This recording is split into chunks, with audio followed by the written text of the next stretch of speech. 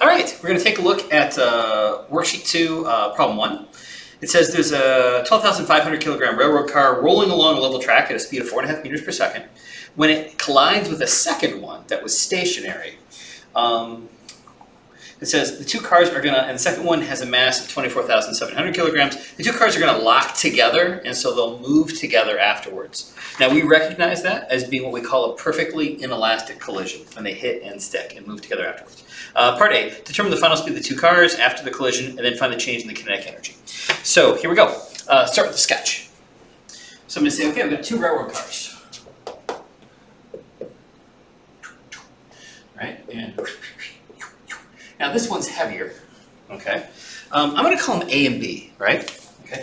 I have to tag these guys. So we're going to say that here's car A, here's car B, right? It says, I know that the mass of A was 12,500 kilograms, and the mass of car B was 24,700 kilograms.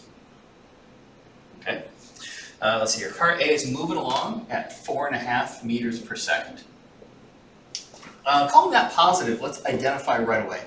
Okay. Now they're going to hit and they're going to lock together. So we're going to have our before picture and we'll have our after picture. When they hit and lock, they're going to move together afterwards. Right? So here's going to be A and B moving together afterwards. We're trying to find this final velocity. All right. So that's it. That's it. That's the setup. Okay.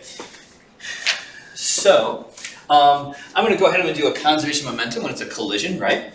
And let's say, let's see, our system. We better make the system be both cars, right? Because we don't know anything about the force in between them or the duration. So trying to calculate an impulse would be tricky. If I do a combined system, I don't have an outside horizontal impulse. And so that horizontal momentum will stay the same. Okay, and again, momentum is a vector. We just worry about each axis independently, right? So I'm doing the horizontal axis here. So here we go.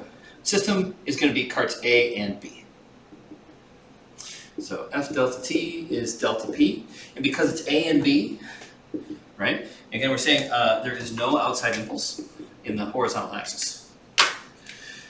The force between the carts is inside the system. It would be equal and opposite impulses on both carts. Delta P, that'll be the change in the momentum of A and the change in the momentum of B. I can go ahead and put in my equation for momentum for each one. And so you say, so this will be, well here, we'll separate it out first. Momentum of A final minus momentum of A initial, plus the momentum of B final minus the momentum of B initial. Are any of these terms zero? And you say, yeah, this cart starts from rest. The starting speed of cart B was 0. And so that means that this term is going to drop out. So I just have 3 terms. Now we'll put in P equals MV for each one, right? And if I do that, it's going to be what? Mass of A. You see velocity of A final? The thing is, afterwards they move together. So I'm just going to say mass of A, velocity final. It's the same velocity for both, right? Minus mass of A, velocity of A at the start, plus mass of B. And again, I could say velocity of B final, but it's the same as the velocity of A final, so I'm just going to call it B final. All right? I am trying to find this V final guy, okay? But I do know the values for the mass of A, the mass of B, and the starting speed of A. I know those things. I can just plug and chug through at this point.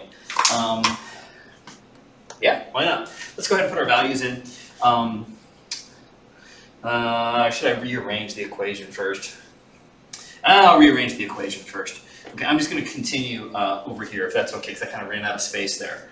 So I'm going to move this term to the other side.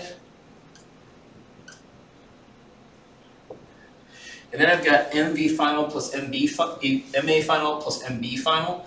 Well, that's just MA plus MB times B final. I can move the MA plus MB to the denominator here. Mass A, velocity of A at the start, divided by the combined mass is that final velocity. Put my values in. So this will be 12,500. Okay, times the velocity at the start, 4.5, divided by 12,500 plus 24,700. If I punch that in my calculator, let's see what we get.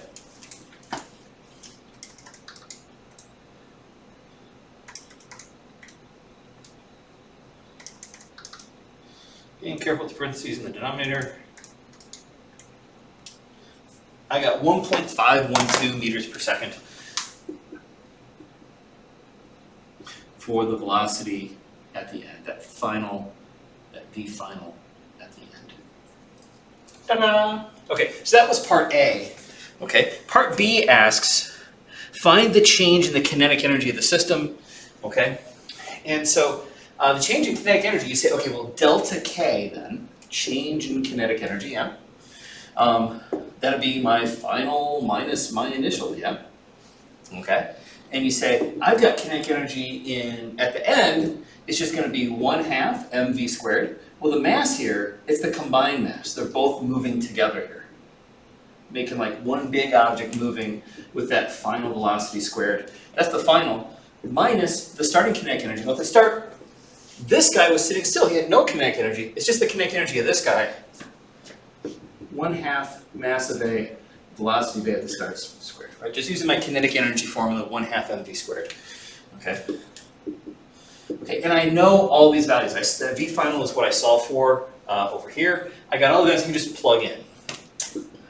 1/2, 12,500 plus 24,700 times that 1.512 squared minus 1/2 the mass of A, 12,500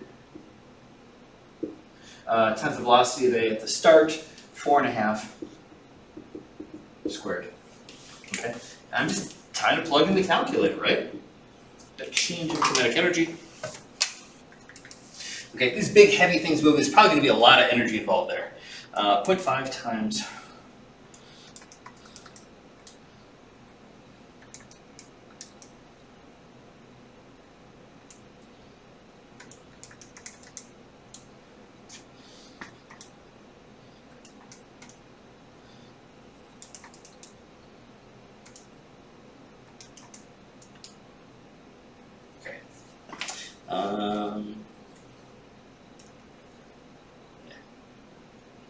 okay, so what I got here, again, this is final minus initial. I ended up getting a negative value. I got a negative 84,040 joules about, okay? And so you say, hey, what's going on there? You say, why is it coming out to be negative? That means the ending is less than the starting, right? The change, I lost some kinetic energy. Where'd that kinetic energy go? You say, hey, this collision, they hit and stick. There's gonna be some vibration. There's gonna be some energy going into other forms as things, why are they sticking together afterwards? Is there something like on a real train, there'd be like a coupler that's kind of like spring powered that I'm expanding the springs and stuff. Energy's going into other forms is what I'm getting at. Rearranging things, maybe things are crushing and crumpling together. The point is, energy is going into other forms other than just kinetic. Most likely, a lot goes into like kind of vibrations, thermal energy in that collision. This is what we call a perfectly inelastic collision.